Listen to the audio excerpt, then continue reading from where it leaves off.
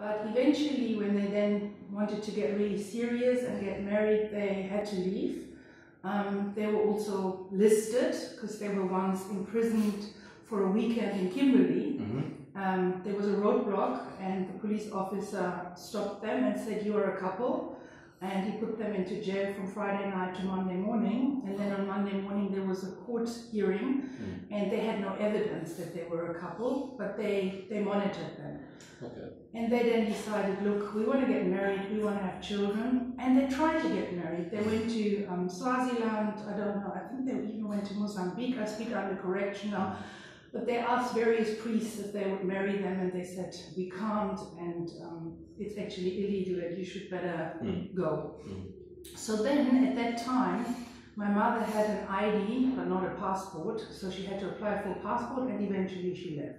And when I say against all odds, then I mean political pressures, but also against her own family, because they were also not so fond of the fact that she was dating and then later on marrying a foreign national from Germany, going so far away from her home. So they predicted horrible things would happen to my mom. And yeah, so besides authenticity, perseverance, feistiness, just believing in your dreams, just pushing through, trust. I also learned a lot of trust from her. She instilled this absolute strong trust in us. And she also raised us, my sister and myself, to speak up and to not fit in. And yeah, these are the traits I learned from her. But it wasn't easy in the beginning, because we stuck out there like a sore thumb as a family. And everybody, oh, Africa, oh, you know, this is now the early 60s in Germany. People weren't that worldly at the time, you know, and my mother was really the only person of color, but then there were also at that point in time no foreigners, not from other European countries. I think there was one guy from Italy, and they were interviewed, my mother and him, and actually the local newspaper, they produced a story where she's on the page standing in the snow, first time in her life in snow, and yeah, so I guess the variety of diversity and what it brings to you, the beauty that it brings to you, the stories that she brought to our house when she spoke to us about South Africa. Even my friends at school, they would come sit on our couch in the living room and listen to my mom's stories.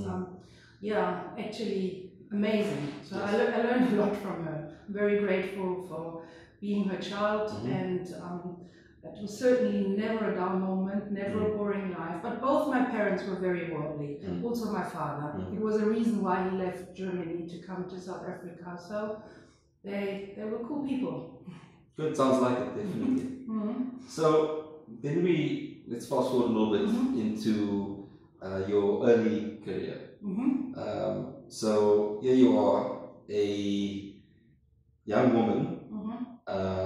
Not anymore at the time. Well, yes. A young woman starting life in corporate Germany. Oh gosh, yeah. Clearly an environment which, certainly at the time, institutionally was designed to support and advance and promote, I guess, the antithesis of what you appeared to be on the surface. In other words, you were not a young white male in that environment. You were female, you were a person of color, so to speak. And I said on the surface because, of course, what underlies that is your drive and your ambition and your ability to do what you do.